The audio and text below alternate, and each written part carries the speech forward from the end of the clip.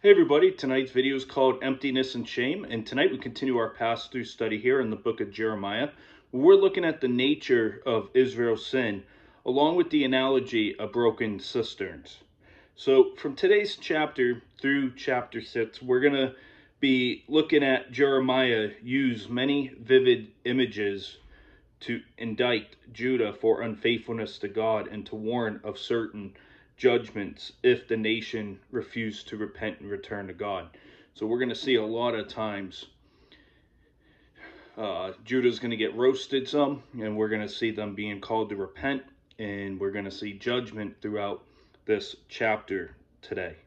So Jeremiah chapter 2 verse 1 through 3, it says, "Moreover, the word of the Lord came to me, saying, Go and cry in the hearing of Jerusalem, saying, Thus says the Lord, I remember you, the kindness of your youth, the love of your betrothal, when you went after me in the wilderness in a land not sown.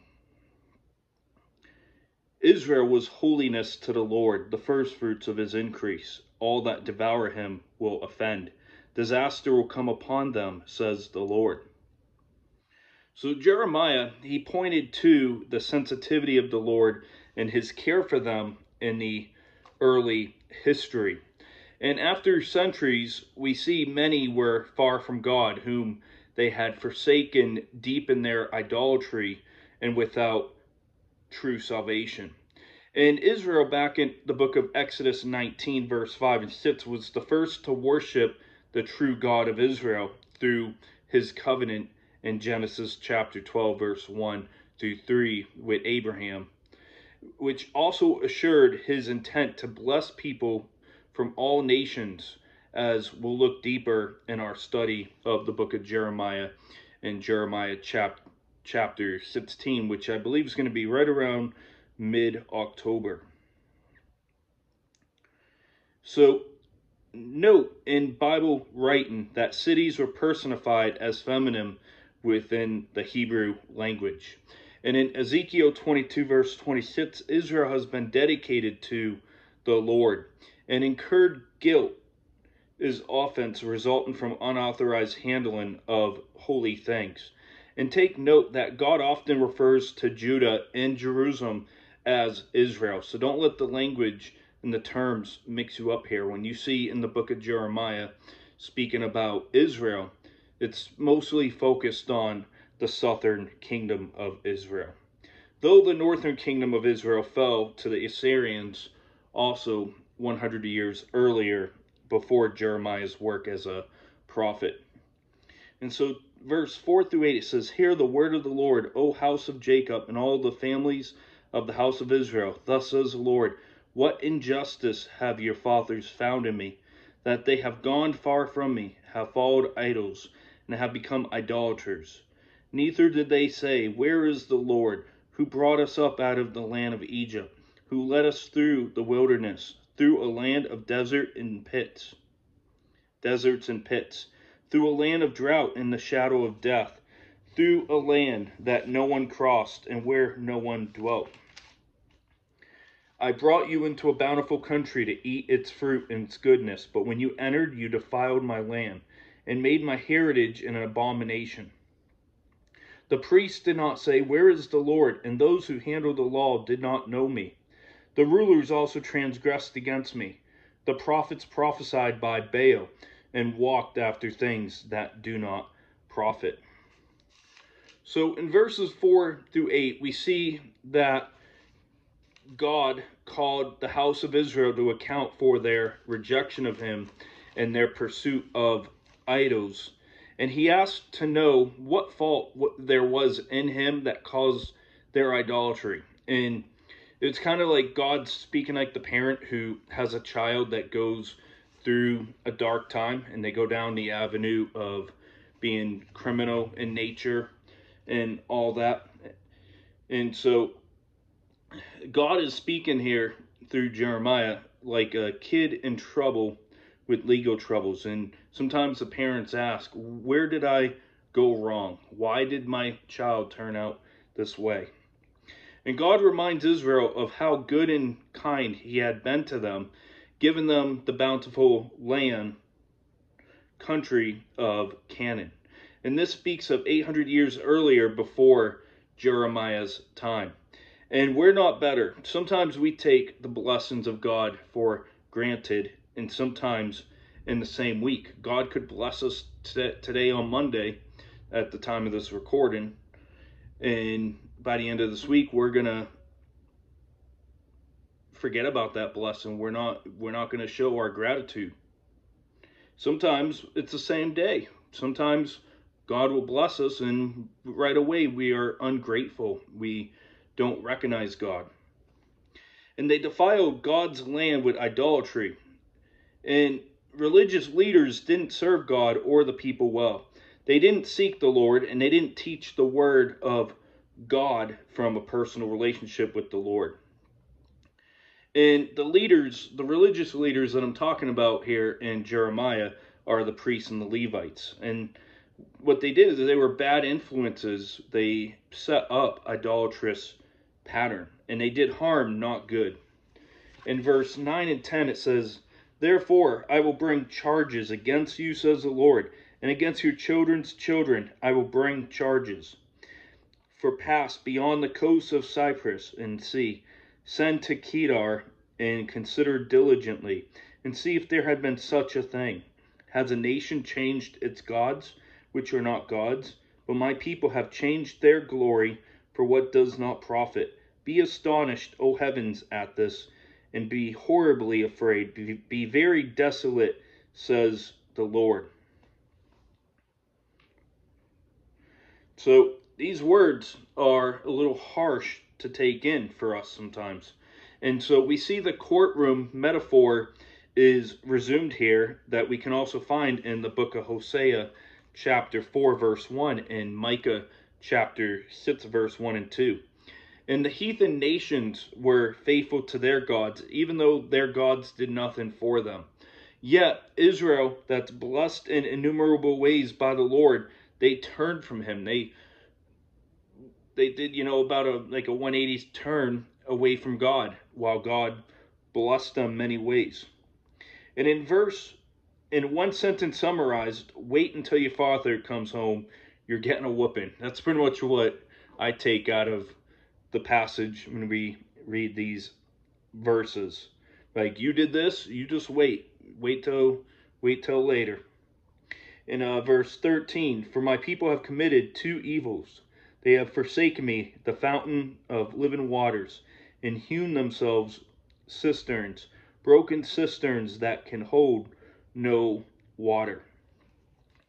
So Israel had abandoned the source of spiritual salvation and sustenance, and the Lord God of Israel.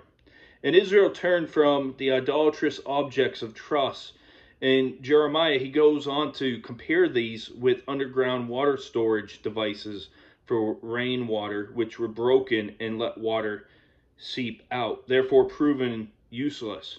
And have you ever had a cup? I've had a coffee cup where I think maybe it wasn't supposed to be dishwasher safe, and it makes a little hole at the bottom. So when you pour, a drink in the coffee cup, you start getting drops falling out underneath, and eventually over time all that liquid in that cup is leaked out.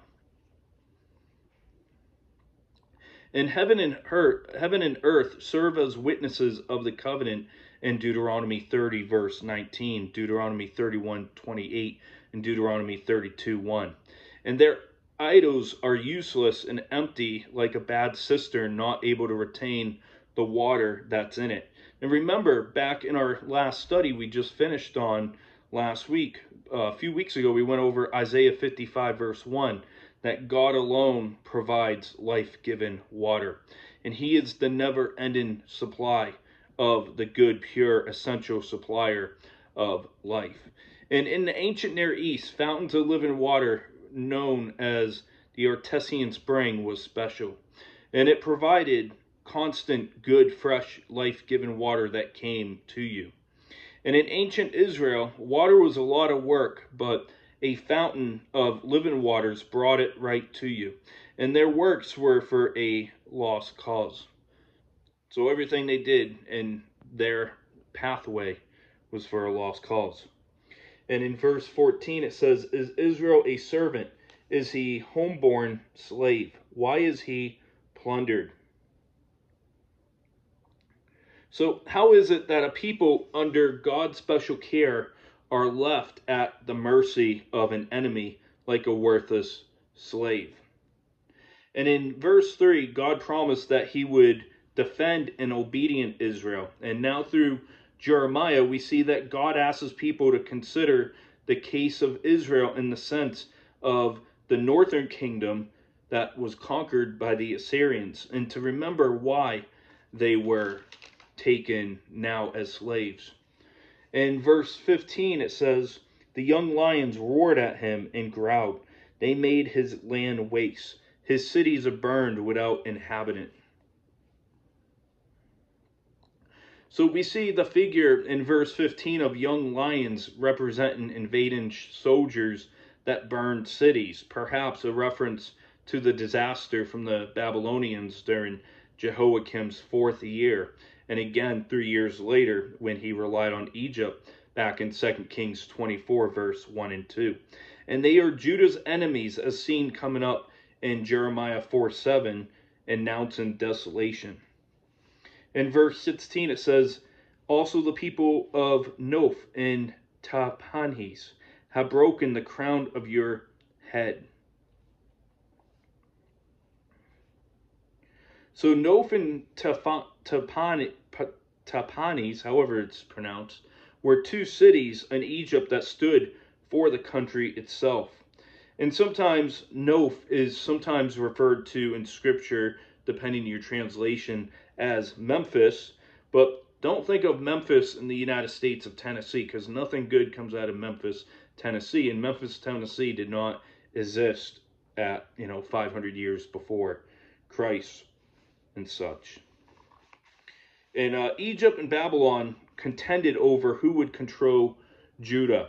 And the crown is likely a reference to Josiah, who's killed by Nero at the Battle of Megiddo, or Necho, not Nero. Nero was like 70, around the 60 AD years. Necho at the Battle of Megiddo in 609 BC, back in 2 Kings 23 verse 29. And if you like geography, Memphis is actually the ancient city of the ancient capital of Lower Egypt near modern Cairo. And Judah was not to trust Egypt. They were not to put their trust in man, but unfortunately, that's what they do. In verse 17 and 18, it says, have you not brought this on yourself, in that you have forsaken the Lord your God, when he led you in a way? And now why take the road to Egypt, to drink the waters of Sihor? Or why take the road to Assyria to drink the waters of the river? So verse 17 has a plain reason as Israel was captive, her people slaves, and the cities are burned because they forsook the Lord. In verse 18, dependence on the allies of Egypt and Assyria was part of the national undoing, a source of shame. And Sihor refers to the Nile River. And drinking of the waters of the Nile or the Euphrates is a metaphor for Judah's place and its hope for deliverance in one of these nations or the other. And yet, like cracked cisterns, they have never delivered the aid that Judah anticipates. In verse 19 it says, your own wickedness will correct you, and your backslidings will rebuke you. Know therefore and see that it is an evil and bitter thing, that you have forsaken the Lord your God, and the fear of me is not in you, says the Lord God of hosts. So backsliding in Hebrew means turning away and turning back, or apostasy. And if Jerusalem did continue on their destructive course, then there would be more than enough correction and rebuke found in the consequences of their actions. And they feared men, but not the Lord, who could destroy them or protect them if they only had repented and trusted in him. In verse 20 through 23 says, for of old I have broken your yoke and burst your bonds, and you said, I will not transgress. When on every hill, high hill, and under every green tree you lay down, playing the harlot, yet I had planted you a noble vine, a seed of highest quality. How then have you turned before me into a degenerate plant of an alien vine?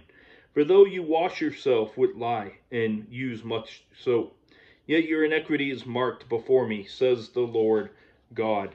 How can you say, I am not polluted, I have not gone after the Baals? See your way in the valley, know what you have done. You are swift dromedary, breaking loose in her ways. So High Hill and Green Tree were typical sites of shrines to the gods of Canaan.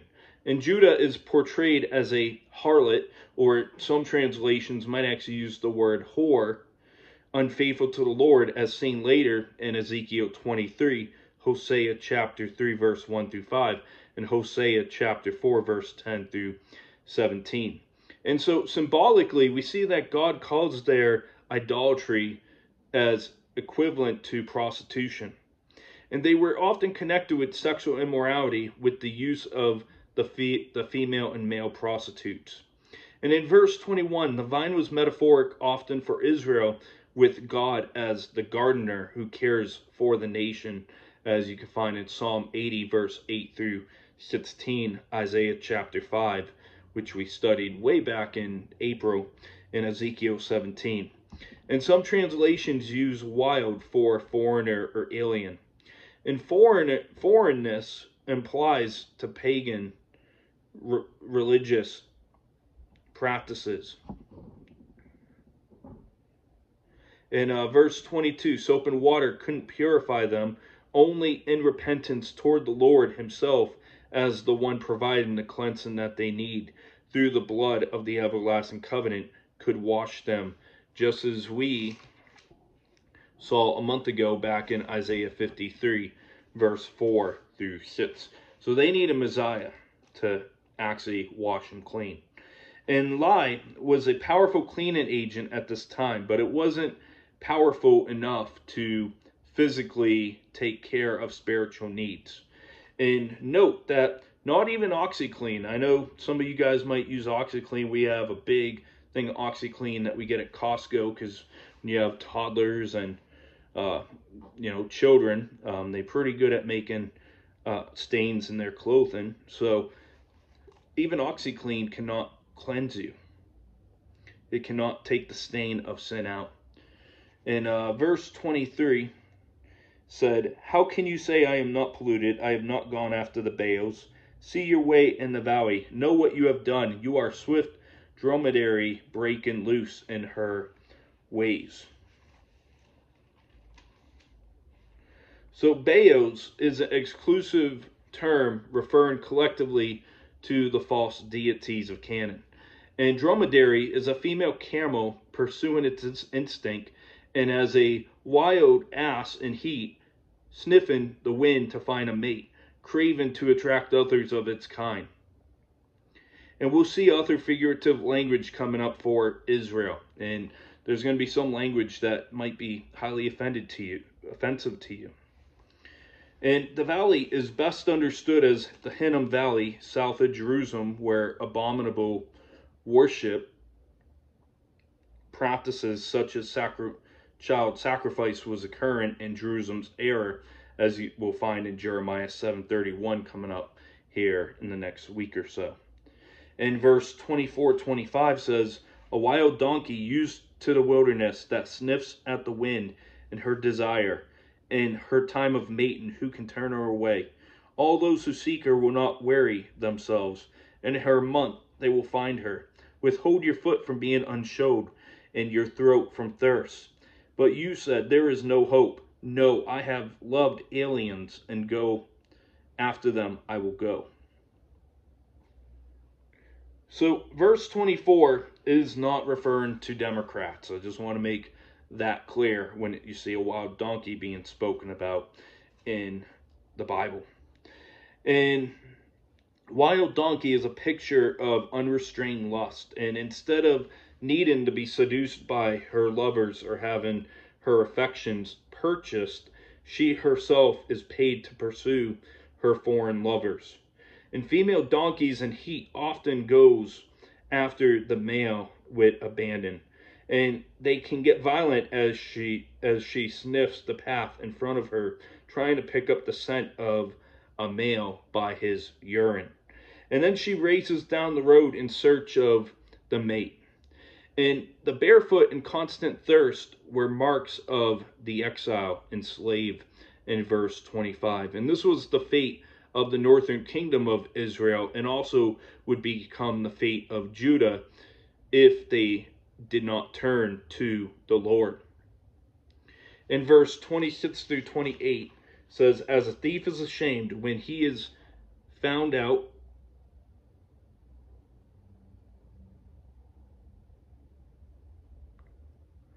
so is the house of Israel ashamed, they and their kings and their princes and their priests and their prophets, saying to a tree, you are my father, and to a stone, you gave birth to me. For they have turned their back to me and not their face. But in a time of their trouble, they will say, arise and save us. But where are your gods that you made for yourselves? Let them arise if they can save you in a time of your trouble. For according to the number of your cities are your gods, O Judah. So verse 26 through 28, the thief is only ashamed when he is found out. And many criminals are that way. They have no remorse unless they find, they're discovered of their crime. And then they're really only remorse most of the time is the consequences. And in the same way, Israel under exile was really only sorry for have been caught and suffered and for their sin. And in verse 27, Jeremiah describes the foolish idolatry, worshiping things of like wood and stone. And the tree wooden idol represented Asherah, the leading female Canaanite deity. And the stone represented Baal, the leading male Canaanite deity. And they knew that his people would reject useless idolatry when the great crisis came. Yet God would sarcastically ask, where are your gods that you have made? So Judah, because Judah was into idolatry and her false gods, God is kind of sarcastically here saying, where are your gods? Are they going to be able to help you? Do they have power to help you? In verse 29 through 32, says, why will you plead with me? All you have transgressed against me, says the Lord. In vain I have chastened your children. They receive no correction. Your sword has devoured your prophets like a destroying lion. O generation, see the word of the Lord. Have I been a wilderness to Israel, or a land of darkness? Why do my people say, we are lords? We will come no more to you.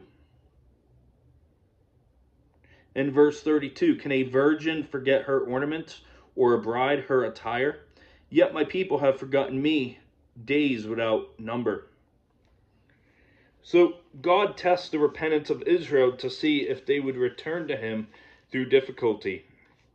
And in verse 30, we see that they were all guilty of pride, believing that they didn't need to come and humble themselves before the living God, we find in verse 31. And Brian, I just want to make sure if you're listening that you highlight verse 31, where it says here, O generation, see the word of the Lord. Have I been in a wilderness to Israel, or a land of darkness? Why do my people say, we are lords, we will come no more to you? So in verse 30, God's people were guilty of rejecting and murdering the prophets. And such forgetfulness in verse 32 is so unlikely to be virtually impossible. And they forgot the Lord, like we looked at back in Isaiah chapter 1, verse 2 and 3. And when God's people forget their God who has done so much for them, it's an offense against that of good and right. And the bridal attire proclaimed her status as a married woman like a wedding ring today. In verse 33 through 37, to finish the chapter, I know it's a long video, it's a lot of verses here. It says, why do you beautify your way to seek love? Therefore you have also to taught the wicked woman of your ways. Also on your skirts is found the blood of the lives of the poor innocents. I have not found it by secret search, but plainly on all of these things. Yet you say, because I am innocent, surely his anger shall turn from me. Behold, I will plead my case against you. Because you say, I have not sinned. Why do you gad about so much to change your way? Also, you shall be ashamed of Egypt as you were ashamed of Assyria. Indeed, you will go forth from him with your hands on your head. For the Lord has rejected your trusted allies, and you will not prosper by them. So Israel felt that the pursuit of love was self-justifying, and any pursuit of love could be considered beautiful. And the love of idols was just as good as the love of their covenant God. That is how their idols made them fail. And beautify was used back in 2 Kings 9:30 of Jezebel's dress in her head. And so for Israel in Jeremiah's day, wasn't enough for them to call their sinful pursuit of love beautiful. They also had to teach it to others. Doesn't that sound very similar today on what we see? That people in their sexual sin cannot just live their lives without pushing it down and teaching it to the next generations, trying to, say that these are natural instincts. It reminds me much of the LGBTQ ideology today. And in verse 34, lifeblood refers to the persecution of the weak by the strong. And it's a great theme of Amos in Amos chapter 2, verse 6 through 8. And some translations in verse 34 say, you didn't find them breaking in. And the Mosaic law gives homeowners the right to protect their own property against burglars in Exodus 22, verse 2. And I just want to step back here and hit again on the pursuit of love perverted. And it's not just homosexuality of love being perverted, but adultery, premarital sex, and polygamy. And people will advocate for their interests in their sexual sinful lifestyles, and they hope to normalize it. And what was once considered an abomination and considered sinful or perverted, they want people to see it as normal. And unborn children, as a result, are aborted, murdered, and homes are wrecked. Perversion imposes itself on innocents. These are all the aftermath of these sins when they are tolerated and not repented over. And in verse 35, they claim their innocence, but it did not impress God. God's like, you're not really innocent. You guys are out of your mind. And in verse 36, her allies will not be able to help. And to gad is to bounce about on an irregular course. And God promised to bring their trust in Egypt to nothing, and they would go forth from Judah as captive slaves. And hands on the head is a posture for captives or prisoners of war. And you've probably seen the videos back in the Iraq War, Afghanistan War, if you never served, on TV, when you saw things about POWs. When they surrender, oftentimes they'll do something like this. They'll walk up, like this, to show that they're surrendering. And sometimes in law enforcement, maybe some of you that have been wrapped up in the criminal justice system in the past, you probably even got to make those gestures yourself as when you're surrendering. I've done it in training purposes. And besides one call that we had back when I was an MP.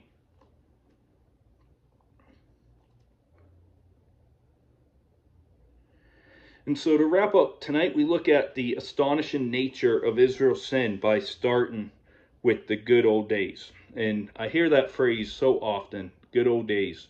But when you look at the sinful lifestyles, there's really been no good old days. In verse 4 to 8, it shows the great ingratitude of rebellious Israel. In Jeremiah 9, verse Jeremiah 2, verse 9 through 12, shows us the astonishing nature of Israel's sin. And we look at the emptiness and the shame of their idolatry with broken cisterns in verse 13, used as an illustration. I want to go over to John chapter 4, verse 10. And we'll be coming up to an end here soon. I know we're hitting over a half hour. And you're probably like, we did this in Isaiah too. So John chapter 4, verse 10.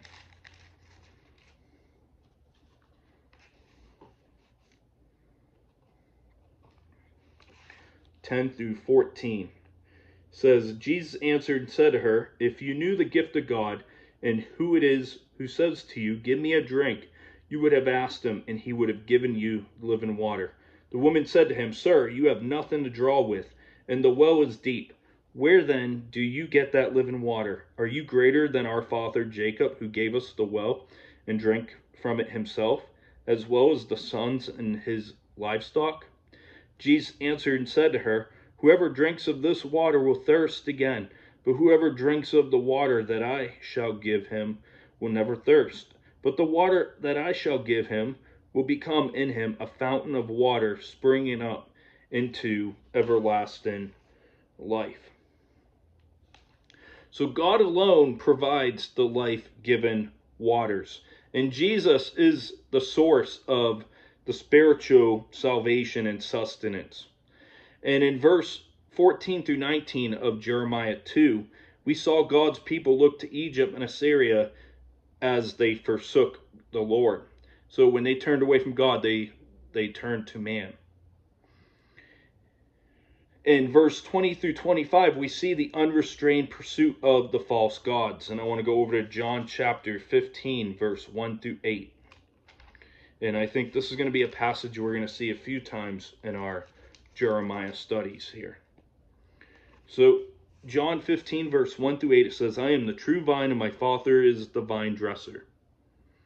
Each branch in me that does not bear fruit, he takes away, and every branch that bears fruit, he prunes, that it may bear more fruit. You are already clean because of the word which I have spoken to you. Abide in me, and I in you, as the branch cannot bear fruit of itself, unless it abides in the vine, neither can you, unless you abide in me. I am the vine, you are the branches. He who abides in me, and I in him, bears much fruit, for without me you can do nothing.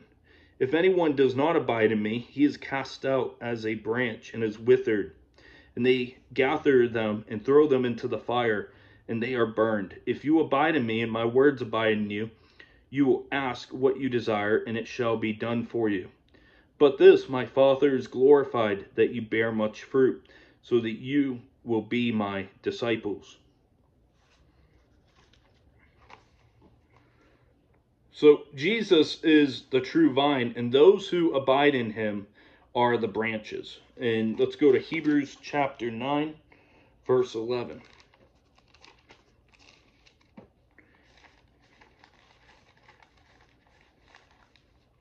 Hebrews 9, verse 11 through 15 says, But Christ came as high priest of the good things to come, with the greater and more perfect tabernacle, not made with hands, that is, not of this creation, not with the blood of goats and calves, but with his own blood he entered the most holy place once for all, having obtained eternal redemption.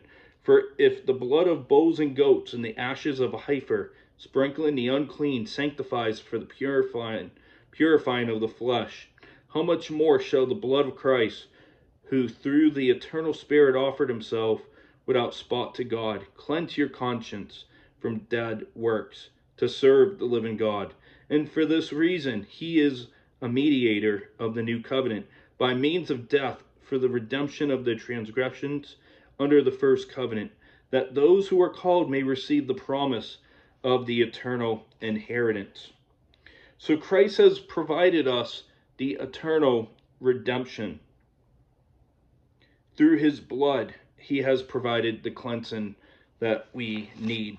In 1 John 1:7 says here, But if we walk in the light as he is in the light, we have fellowship with one another, and the blood of Jesus Christ, his Son cleanses us from all sin. So, once again, Jesus' blood is what brings us cleansing. It is not OxyClean or anything that we can do to make ourselves clean. In Jeremiah 2:26 through 28, we see the shame of Israel. And in verse 29, we see that God won't listen to Israel that has rejected him. So God puts his foot down. God's like, all right, you're going to reject me and my word as the sovereign Lord. I'm not going to listen to you. And the chapter ends with Israel will be disappointed in the false gods that they have trusted. And that's going to wrap up today's video. We'll see you next as we'll be looking at a word to backsliders. So we'll focus more on the backsliders term in our next video, which will be on Saturday. So I hope that you have a great rest of your week, and we'll see you back here in a couple days. God bless.